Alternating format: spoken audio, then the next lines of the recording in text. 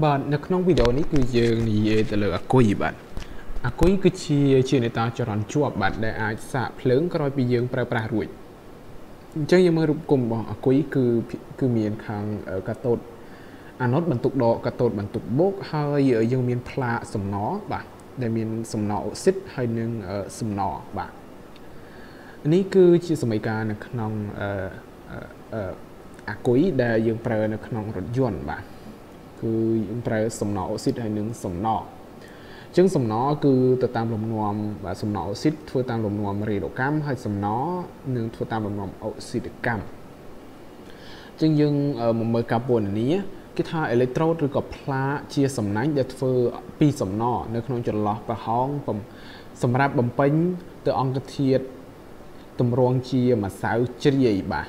ហើយសំណអ៊ុកស៊ីតគឺជាផ្លាកវិជ្ជមានបាទគឺជាផ្លាកមានបន្ទុកបូកហើយសំណស្ពោតបាទគឺសំណស្ពោតនឹងគឺសំណធម្មតាហ្នឹងគឺនៅផ្លាកអវិជ្ជមានបាទផ្លាកទាំងពីរប្រភេទគឺតម្រៀបឆ្លាស់គ្នាគឺដែលខណ្ឌដោយភ្នេះត្រាំនៅក្នុង solution acid sulfuric បាទកំហាប់ 6m បាទកំហាប់ 6m គឺអញ្ចឹង solution នៅក្នុង acid គឺ solution acid sulfuric ណាកាត់ខ្លាំងណាអញ្ចឹងសញ្ញាណពិលបាទសញ្ញាណថ្មសន្មតនៃថ្មពិលដែលយើងសរសេរគឺយើងសរសេរសំលោហៈសំណជាមួយនឹងសំណស៊ុលផាតជាមួយនឹងស្ពានអំបិលវាគឺជា acid sulfuric បាទហើយនឹងសំណស៊ុលផាតជាមួយនឹងសំណស៊ុលផាតសំណអ៊ុកស៊ីតជាមួយនឹងលោហៈសំណបាទយើងមើលកន្លែងនេះគឺជាលក្ខណៈពិសេសនៃអាគុយបាទឬក៏យើងអាចសរសេរខាងក្រោមថាយើងសរសេរតែអ៊ីយ៉ុងទៅយើងសរសេរថាសំណអ៊ីយ៉ុងលោហៈសំណនៅខាងបន្ទុកដកជាមួយនឹងអ៊ីយ៉ុងសំណជាមួយនឹងស្ពានអំបិលអាស៊ីតស៊ុលហ្វូរិកឬក៏អ៊ីយ៉ុងនៃអាស៊ីតស៊ុលហ្វូរិកជាមួយនឹងអ៊ីយ៉ុងសំណអូស៊ីតនិងសំណដែលនៅខាងបន្ទុកបូកបាទចំពោះវិធានកាមាដែលយើងអាចសរសេរគឺយើងដឹងថាវាមានគូរេដូចំនួន2គឺសំណអ៊ុកស៊ីតនិងអ៊ីយ៉ុងសំណដែលមានបន្ទុក 1.5 និងអ៊ីយ៉ុងសំណជាមួយនឹងលោហៈសំណ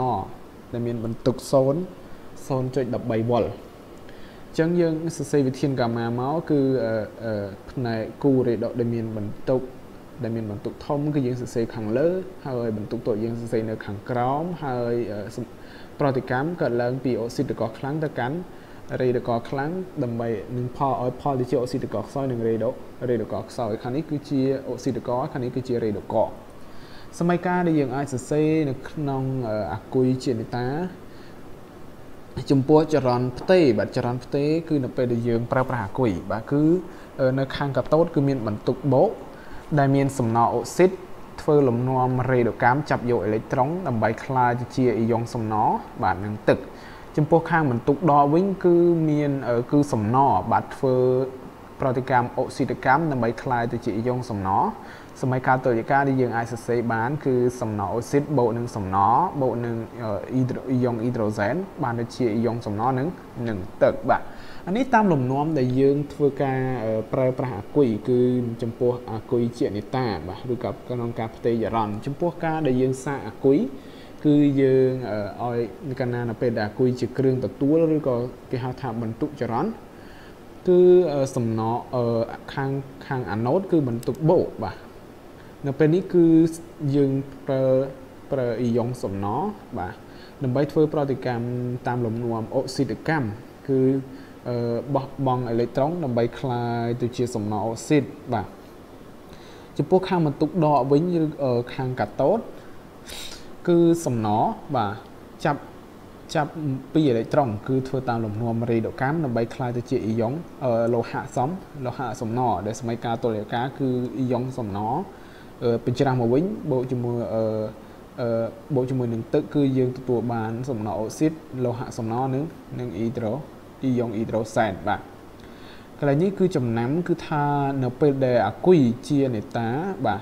វាបំលែងធម្មពលគីមីទៅជាធម្មពលអគ្គិសនីគឺនៅពេលដែលយើងប្រើប្រាស់អាគុយបាទគឺនៅពេលដែលអាគុយជាគ្រឿងទទួលគឺវាបំលែងពីធម្មពលអគ្គិសនីគឺ មកជាធម្មពលគីមីវិញអានេះនៅពេលដែលយើងសាកអាគុយបាទនៅពេលដែលអាគុយអស់ភ្លើងបាទឬក៏អស់ធម្មពលគឺនៅពេលនោះកម្រិតអាស៊ីតបាទអាស៊ីតសូលហ្វូរិកនឹងគឺថយចុះយើងមិនបាច់ថែមវាទេបាទពីព្រោះនៅពេលដែលយើងសាកភ្លើងវានឹងគឺវាឡើងមកវិញហើយបាទពីព្រោះនៅពេលដែលយើងប្រើប្រាស់គឺយើងមើលសម័យកាលដែលយើងប្រើប្រាស់នោះគឺយើងប្រើប្រាស់អ៊ីយ៉ុងអ៊ីដ្រូសែនដែលធ្វើឲ្យ